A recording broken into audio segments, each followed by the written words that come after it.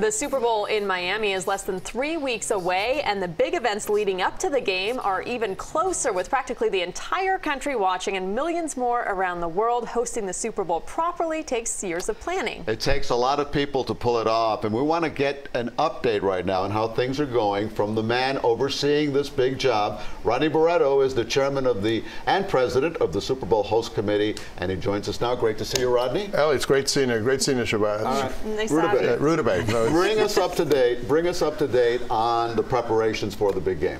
You know, we've been working for the last 2 years, really nonstop, and you know, the NFL's in town. They're on the ground themselves. We're having all kinds of security meetings. We have a big security mock drill tomorrow.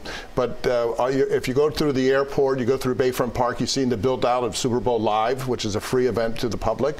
And in the airport, I had people call me today, sending me pictures of all the signage that's going up. So the town is at buzz now that we're down to 4 teams. I mean, everybody. I'm getting calls from all over at least from 4 cities of things and locations that they may be able to take advantage of. It's super exciting. So you mentioned security. How are the security challenges shaping up, especially with these tensions with Iran right now? You know, this has always been what they call a Tier 1 event, and where the President of the United States nominates someone as his personal representative to the federal resources. And the federal resources are the Bears, the Department of Defense, Homeland Security, you know, all those different branches of the United States government are here. Some you'll see and some you won't see, but they're here because this is obviously a big game. Someone who wanted to make a big statement would want to make it at a game like this. But we're very, very confident. We have a very, very experienced Miami-Dade Police Department who's leading our effort locally that's done this game. This is our 11th game. That's a record breaking. We've done it 10 times before. Right, so everybody's trying to follow us and beat us. So we're in good shape. Okay, and as you know more than anybody else, this is not just one game. That's correct. Let's talk about the activities taking place around the Super Bowl. There's the NFL Experience, and then you have a big thing going on in downtown Miami. Tell us about that. So that's Super Bowl Live. That's new to us in Miami and South Florida, and that's going to be a free event for the public to come down. We're going to have music, all kinds of activations. We're building a temporary marina out front of the park. We're going to have fireworks. We're going to have water displays. We're going to have a culinary event. We're even going to have the Python Award by the governor's going to. The governor's going to give the Python Awards for the amount of pythons that are caught. There's been a lot of them. Wow. Yeah, they have. That's very exotic, especially from people from out of town. Okay, let's talk about money. How much is all of this going to cost taxpayers, and how much do you expect is going to be pumped into the local economy?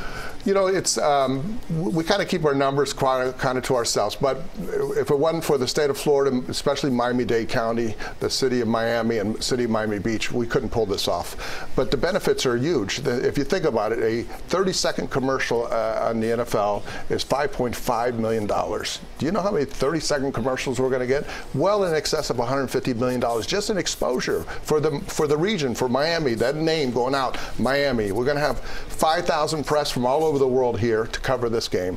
And they're going to be talking about everything. It's not just football. That's much more than a game. But taxpayers don't get an idea about how much they're going to be spending on any of this. They do. There's an after-action report, we did hire an economist, which we do all the time, a third-party economist, to do a study. To your point, the last 2 or 3 Super Bowls, it's been north of $400 million of economic impact. We believe it's going to be well past that for us, and the taxpayers are going to get their money's worth. And you mentioned the event taking place in downtown Miami. The NFL Experience is taking place in Miami Beach. It seems like this time around, Miami-Dade is getting a bigger chunk of the Super Bowl than Broward. Explain that. Why is that happening? So if you recall, in 2010, the majority of the events were actually in Broward, believe it or not. And so on this one, when the redevelopment of the stadium took place, Mayor Jimenez negotiated with Steve Ross, the owner, that the majority of the events would have to take place in Miami. And therefore, that's why the name of the change went from South Florida Super Bowl Host Committee to the Miami Super Bowl Host Committee. So the majority of events are here. Broward is going to have the Taste of the NFL, which is a marquee event. And listen, their hotel, their airports are a buzz. We have a big NFL block of rooms up in Broward County. They're going to do fine. The whole region's going to do fine. Palm Beach County to Monroe County is going to do great. I'm sure that Hard Rock Hotel there is going to do just. They're sold out. They wish they had another hotel, a second guitar. I'm sure they're thrilled. So we were talking before we went on the air about how Miami's the hottest city, not only in the country but in the world right now. What what do you want people who come visit and who see it on TV to take away from all the festivities here? Well, what they're going to see in Miami from 10 years ago, if you stop and think about it, Uber, Lyft, Airbnb did not exist 10 years ago. The tunnel to the Port of Miami, the train Bright Line from Palm Beach to downtown Miami did not exist. All these emerging neighborhoods, think about Brickell, Wynwood, the Design District, Alapata, all those were just coming out of the ground, but not on fire like they are now. And if you can think of all the great restaurants on this side of the bay, we always think of Miami Beach, and we're not saying nothing bad about Miami Beach. Miami Beach is Miami Beach. It's iconic, and they're going to have an incredible amount of activity there.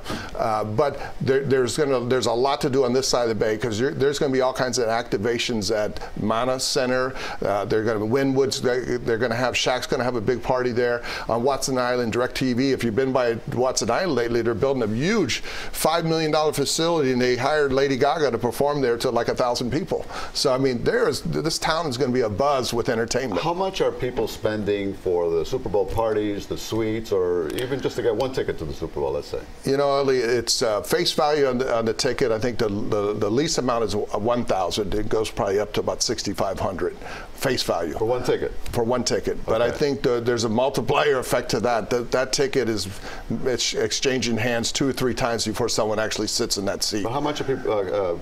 Companies and groups paying for these suites? Give us an idea. Well, I would say, you know, an 18-person suite, people are paying $300,000 plus. Yeah, yeah. And it's, you know, first of all, you got to look at Hard Rock Stadium. It only fits 65,000. Remember, it used to fit 72,000. It's a very comfortable stadium. And I often tell people, you know, Miami is not the hottest city in America. It's the hottest city in the world. Everybody wants to be in Miami in February. Especially this time of year. Absolutely. Yeah. Well, absolutely. if anybody knows how to throw a Super Bowl party, it's you, sir. Thanks, Eliott, man. It's great seeing you. Nice to see you. Thank you so much for being here. Thank you for having me.